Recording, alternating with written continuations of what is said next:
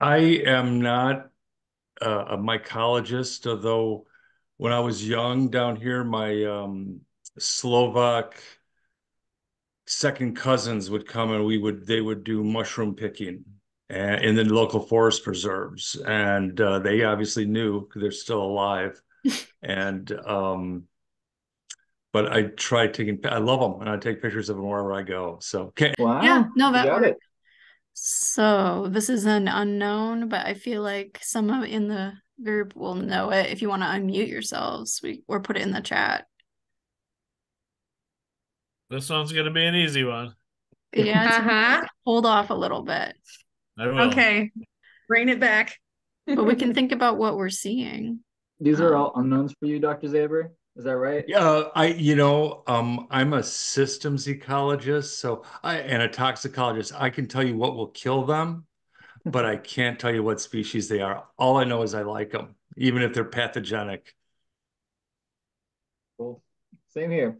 Um, I'll just throw this one out here. That's an oyster mushroom of a variety. Maybe someone's got some species guess. These are edible. Usually very Okay. good edible. mhm. Yes. And And how not Um, pathogenic either. These are saprotrophic. Which would and they would be not toxic then? Yeah, they're Those? not only not toxic, but so like pathogens would be actively killing your tree. Hmm. A saprobe would be eating decaying matter, so like a part of the tree that's already dead. Now, it might be kind of a symptom of an ailing tree if it's appearing on a still living tree, because it's like, okay, part of the tree is dead, Okay. but Okay. it's more of like a symptom of something else that's killed the tree or is killing the tree. Not, yeah, it's not going to be What killing the would tree. chaga be considered? Is chaga a mushroom? Because I use a chaga tea and drink that. I'm going to let Tavis answer that one. So the chaga that you're drinking is actually the sclerotium from a parasitic mushroom, a mushroom rarely seen. It's just the energy cell from that fruiting body. Your Hmm. mushroom here, honestly, and somebody can argue with if they want, it might be Pleurotus pulmonarius, but it's growing on elm, which really points towards Pleurotus citrinopiliatus that's been I faded was out. thinking Oh yeah. citronopiliatus. Yeah.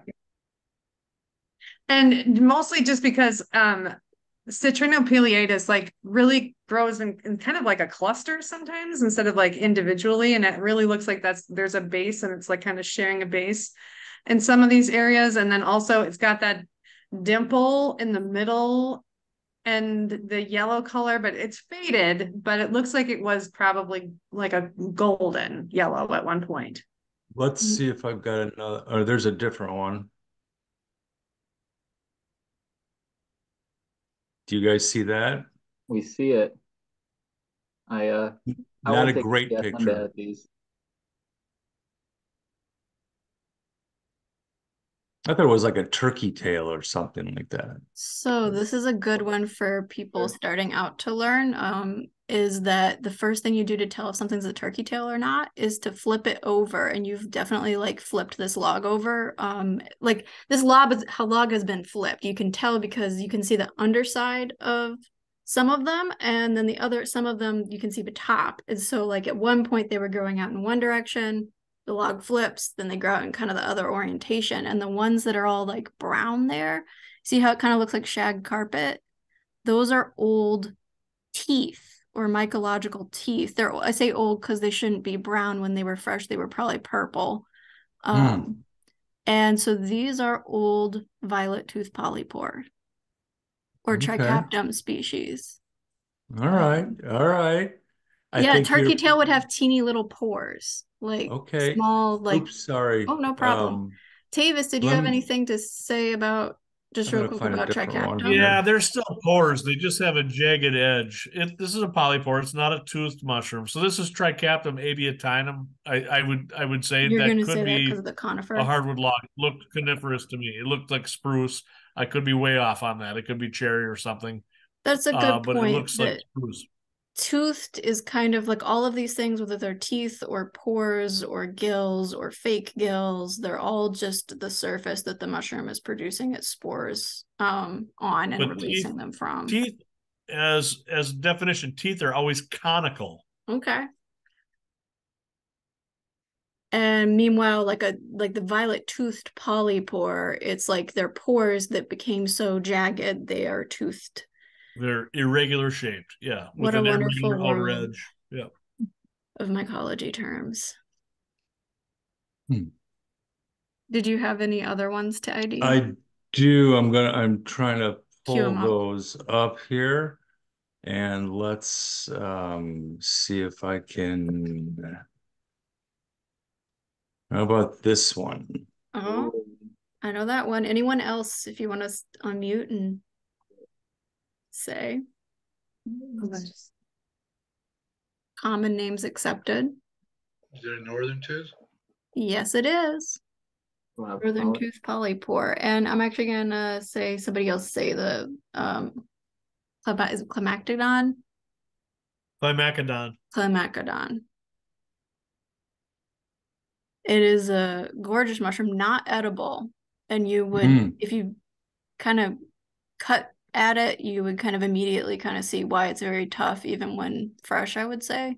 I'm going to Okay. question that ID completely since it's growing on a red pine Oh, and it's standing really? on the edges. Okay. What else might it be? We might want to look at Teferluca. Okay. Hold on. I'm gonna pull it up on iNaturalist. I thought it was a That's an beautiful epithet. mushroom. It was really a cool mushroom or It whatever, is very beautiful. fungus. Unless you think that's a silver maple, which it could be.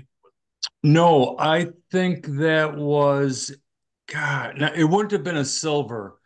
Um, I think that's the red pine. The bark is it depends on where that is, but that platy bark, the small plates, and I don't think it's a silver maple up there. Okay, it looks red pine to me, except for that vertical frost crack, which would be typical of maple. So Here, I would say yeah. that if it's silver maple, then it is Climacodon. And if it's red pine, then it's certainly not. Would it, and this would not be a sugar maple. Yeah, I No, don't no, remember no, it being a no. silver. Silver maple. Yeah, I don't remember it being a silver. All right. Okay, But if I might share my screen now and I'll show oh, hold on, let me make sure that the window is available to share too. I have like the iNaturalist page up for Climacodon, and then we could look at the other one that Tavis was suggesting it is. Okay. then this would be up in the, you know, north of Eagle River in that neck of the woods, I So believe. this was the first species suggested that now we're kind of putting into doubt. You can see why we would say it. It's the shape, it's a lot of the habit, that it's on The a time tree. frame is right. The time frame is right. Yeah, this is a nice little graph. And if you want, you can always filter by place. And I have this as my quick link to Wisconsin. And so I can quickly see like, oh, just in Wisconsin, this is this. And then you have to remember to take it off. Mm. So if we look at the map, we can see that this would be correct for the territory. And yeah, okay. Mhm. And then we can also, so the other useful thing is similar species. Now this is, like it gives you what other people may have, mistaken it for commonly on iNaturalist. Like, however, I didn't see the one that Tavis mentioned, but that could easily be because A, the name is changed, or B, not that many people maybe know about it or have corrected observations into it. So Tavis, if you could spell for me the name of what you were suggesting. Northern tooth. Interesting. Davis, did you mute yourself? Yeah, I'm sorry. It's Postia tephroleca, POSTIA TEPHROLEUCA. Okay. Go again with that. I'm basing that on the discoloration of it. the edge. Also, one thing that you're forgetting to look up is the range of silver maple. Oh, it might look okay. You're way outside the range of silver maple. where he was saying? I guess I'm not familiar with where that is. It would be up on the border of Michigan and Wisconsin. Okay. Yeah, silver maple's limited to the southern 1/3 of the state. Let's Yeah, and it's down here. I That's why I mean, thought sugar maple, but let's see. Okay, so some of these may be inaccurate observations, and certainly when we kind of, oh my God, sorry, I'm zooming a little too fast. Certainly, Tavis, you're definitely right that like the big cluster is down here, and then we probably some things in communities are tree plantings, you know? well, and they're It grows as an just ornamental, widespread, yeah, people but plant you them won't for find it in a quick forest plant. setting. You just won't. Sure, so he Yeah, was in a forest setting as opposed to if you were to observe it like somebody's front yard. Well, in any case, I think that's a good observation. I mean, we can definitely see you're right that like look at all the blank space up and north. way more likely to have the big red pine of that size where I was. Right. So now I'm gonna go have us look at this other suggestion Tavis had. So the Postia tepholucia. I was not familiar with the species. Apparently a common name is grayling bracket. So if we look at the map for that one, it may be Grayling kind of much bracket. more sparse than it really is because I'm guessing this is one that not that many people know about and are correctly identifying. So there's like one observation in Wisconsin. We can look at the images. One thing I'm going to kind of question you on, Tavis, is why would you expect it to have the growth habit of like that's more like Climacodon? Because it seems like Basing that on the color change on the edge. okay. Okay, so you're thinking that maybe it could. That one is misidentified for sure. The one you were Which just one? looking This at. one? The one that has the sleeve coming down. That's certainly not Postia. Interesting. Okay, so we can view that observation. And yeah, these are all in progress things. This one, in fact, is not confirmed by a second person, so it's just what this one person suggested for it. So do we have another suggestion for what it maybe is? What did Postia livens get moved into? Gonna have to admit live that I don't know, but we'll look it up. It might come up if I search it. It moved into cyanoporous livens. Is that one of the cheese polypores? Yeah, that's the blue cheese. Right? No, well, you can call it that. That's Tyromyces is the cheese polypores. Okay. I can call it the Uh, blue cheese though if I want, or the other I blue. may have another picture of it that gives us a little better. Hold on a second here, if you guys are ready. For sure. Hold on, I'll stop sharing. Also, I might hold Yeah. off on suggesting anything um for Let's that see. one because I think it D. I don't know what AT means, but I think it might be well out of our range. Oh, so I see the darkening on the edges there. I just still And kind of that looks more mapley to me. that it does to me as well. Like that doesn't look like a conifer to That's me. No, silver maple. Well, it that's could be Okay. a silver very maple. scaly red maple, but those are going to be the two hosts. So we can That's go back to this is Climacodon. Yep, and red maple would be more likely, I believe, where I was, but 100%. that's Silver maple won't grow there. Red maple will. just and it wasn't wet enough. It was silver maple's down here in these wetlands and swamps, and it's just very everywhere they split. It's not silver maple, huh? So that was another picture of it there. Okay. Let me check my notes on discoloration there. There could be another Climacodon too.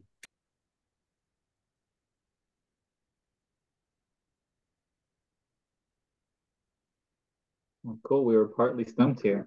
That was a good one. Goes to show you how many, how useful second pictures are. Multiple pictures when we're identifying mushrooms. Really is for sure.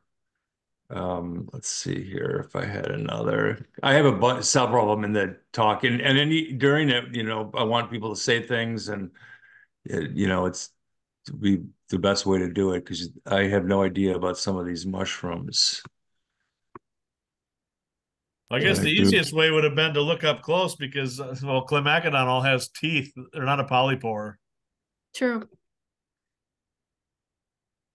They were Uh, forming the Hydnaceae with Hydnum and Hydnellum. which is really funny. And they have real teeth, is what you're saying, like the conical shape thing, not just Conical teeth. pores that got like stalactites. Yep. Okay. I should But- take a picture from the bottom. Yeah, or very up close. Sometimes people They're very also fine teeth. yeah, They're sometimes not the distinct teeth of hidden them. I see people kind of take for something that looks like a polypore but may not be. I see people take their knife and kind of just cut a section through just the edge of it and take a picture of kind of that cross section, and it can really quickly kind of help you get a look at what the shape of that pore forming surface is. Okay. So we're looking at another one here. A lot of these. This You're was, looking I at believe, two there. There's two species. two species. I think there was a sugar. This was a sugar maple. You got Wait. Philinus or Fomitopsis, wherever it's at now, probably Fomitopsis, Mountsier. And then this one up here honestly looks more serioporous to me. Really? Yeah, Doesn't okay. look like It looks doesn't look like it's rotting. It doesn't look like a perennial. It looks like an annual. the one up top, maybe. It Right. The looks so bottom to one's me. going to be Fomitopsis Mountsier or something similar there. Yeah, the one up top though, I could totally see it being a very old of the same thing, like extremely old. You'd have to kind of touch it to see if it's like more woody and hard or Sure. And my screen, I've got them. These pictures are the size of a dime. okay. Oh, I'm sorry. No, and it might be Tavis's screen, It's honestly. me, 100%. Yeah, Okay. it's what I have here. They And were so- hard. They were hard. It was in Sylvania wilderness. Oh, So right by Land O'Lakes. yeah. I'm gonna say that the ones in the back are definitely not like the older ones. They're not gonna be the pheasant back like Tavis was bringing up. Not I think that if Tavis could see this picture for full scale, he would agree, because you can see the underneath is attaching like a bracket. It's not Okay, attaching I can kind of see that. neck. But am I seeing something decaying here or am I wrong? No, you're totally right that the ones in the back were certainly an older fruiting. Yeah, But they're they were definitely like older. a woody bracket, probably a Right. perennial Fomitopsis bracket. won't decay like that unless it's 10 years old, maybe then. All right, could be. So we would suggest something in Fomitopsis, but not Betulina. Obviously, we use a Fomitopsis mucinae.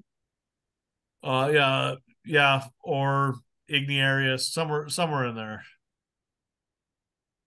Not Igniarius. Mountsier. Mountsier is going to be your hit on maple. Yeah, we can It's see on maple leaves in the background. it's on a old sugar maple. Dead one, I believe. Yeah. Or yeah. All right. Let me grab. So Oops, that would be sorry. a common name for Fomitopsis. Mucinae is northern red belt. And I don't see the red belt there, but would we say that sometimes it doesn't have the red color? Absolutely. Yeah. Absolutely, sometimes it doesn't. Okay, well, right off the bat, we can recognize that when if anyone wants to unmute themselves and give us the ID. Not. Sugi. I know what you mean, but please repeat it. I think Sugi? Sugi, yeah. Okay. I heard like Poogie, but no, this is a Sugi, or pronounced perhaps Suge is how I learned it, but Amanita. So Suge, Ganoderma sugi. that's the Ganoderma Suge. I was like trying to flip it around in my head. So the Suge is like the species epithet or the species name, and the genus is Ganoderma. Okay. And does anybody know like a common name for this one? It's a common medicinal. This is Oh, this is the Rishi. This is reishi. Yeah. That's Rishi. Okay. Yes, sir. This is the reishi species that grows in Wisconsin. It's different from the reishi that you would find in Asia or in out west of North America, but they're all kind of in Ganoderma, and there's a group of them then that kind of look like this. Because if you look up like Ganoderma lucidum, it looks quite a lot like this too. But this is Ganoderma sugae, and continuing the theme of pop quiz, what tree is sugae the genus of? Hemlock. Hemlock. Yep.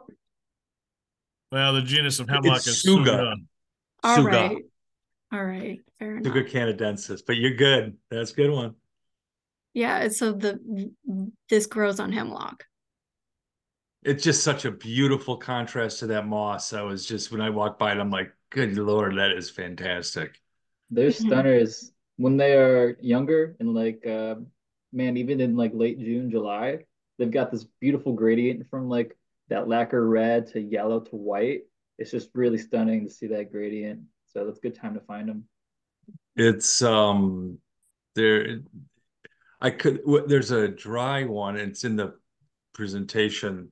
I always call them the Rastafarian mushroom because they kind of dry out to black and yellow and a little red lines. They're fantastic. Tavis is holding up one there. Oh yeah. It's a little backlit, so it's kind of silhouetted Tavis, but you can see it pretty good still. Oh, I don't have a front light. I'm not finding where Tavis is, probably because he's muted. yeah, but I also Oh don't yeah, know there how we to go. pin somebody. Tavis, if you unmute and say something, now your hand's already full, then I'm you'll gonna pop pin up the too. video. There we go. There Okay. you go. All right. Showing off the Ganoderma sugae. Nice. Yeah. No, I'll unpin Tavis. So that's one that people harvest when it is like fresh. Like if you harvested it when there was a bunch of bugs going through it, can't use that. What are those called? The pleasing beetles that they live off of basically these kinds of polypores almost exclusively, if I'm not mistaken. So part of the ecology of that mushrooms, they get around by these beetles spreading spores. Mm-hmm. So are we at about, can't see the clock. Okay, we are coming up on 7 p.m. and that is when Dr. Zaber is going to be talking to us, like giving his actual presentation. This is kind of our warm-up look at mushrooms section. And I'm going to leave it to Brennan to introduce Dr. Zaber if